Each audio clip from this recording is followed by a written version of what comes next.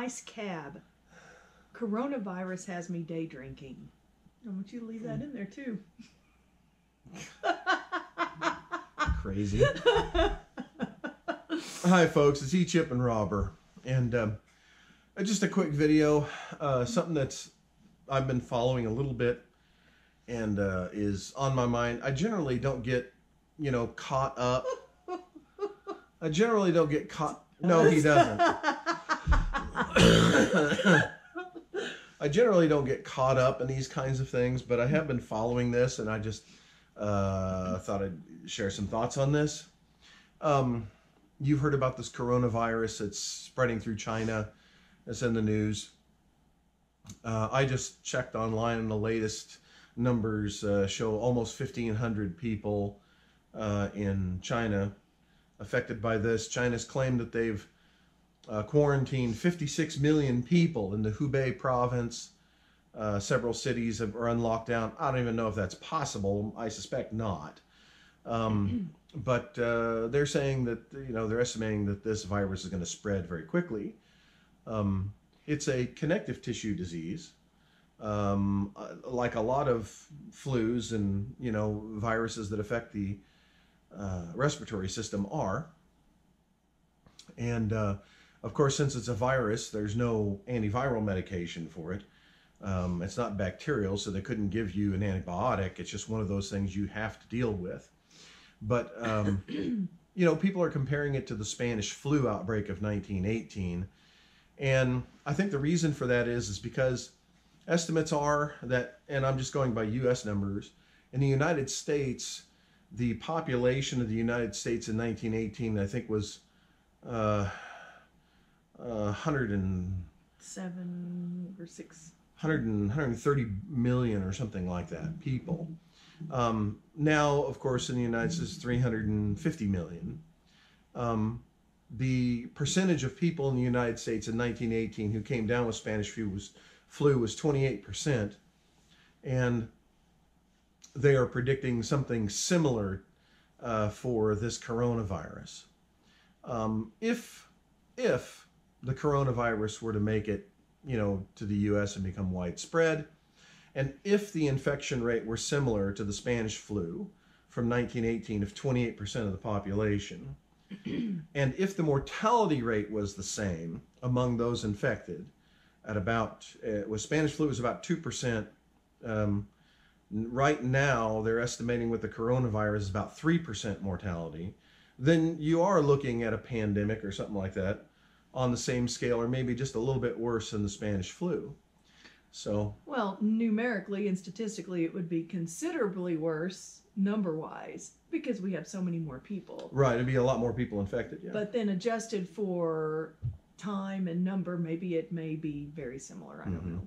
Well, I mean, if the scale remains the same, population back then was 130 million, and 675,000 people died from Spanish flu, Americans. Today, if that same scale held up and it behaved the same way, about 1.3 million people would die from coronavirus if it hit the U.S. Here's the thing with me. I get the flu every year. I generally don't get flu shots. I don't like them. I don't believe in them. I think that from a population genetic standpoint, they're a bad idea. It's a great way to weaken a herd, using the CDC's terminology. They're a bad idea.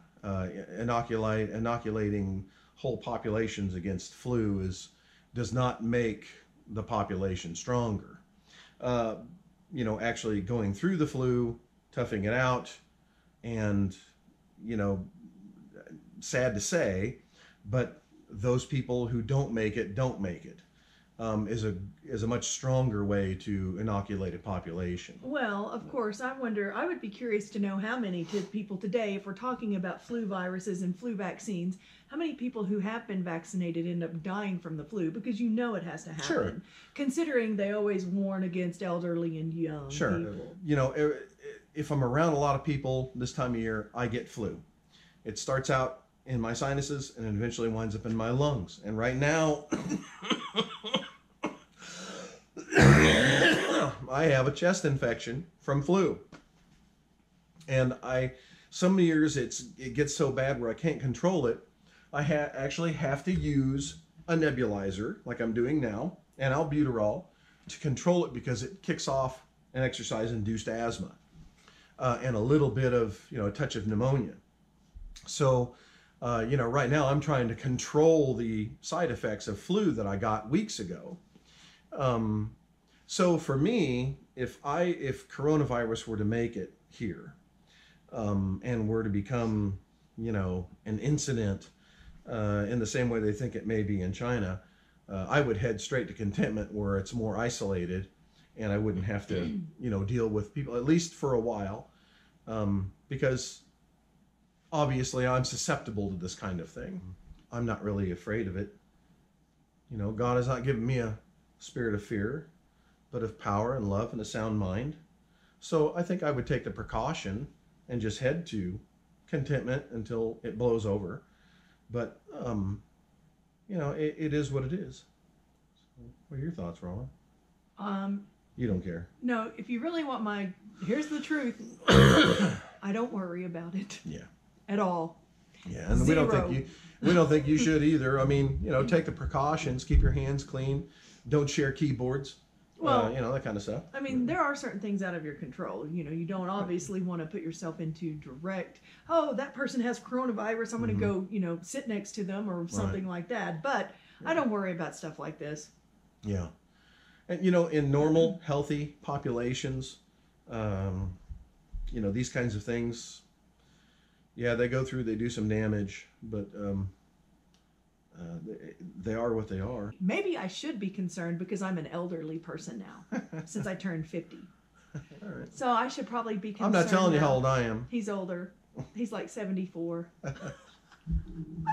Anyway. But now that I'm an old woman, an elderly, officially like senior citizen, I guess, according to TV and everything I see, I should be concerned. So anyway, folks, thanks for watching. This is really just sort of a message to encourage you not to worry. Just take the normal precautions you would. If it's coming, it's coming.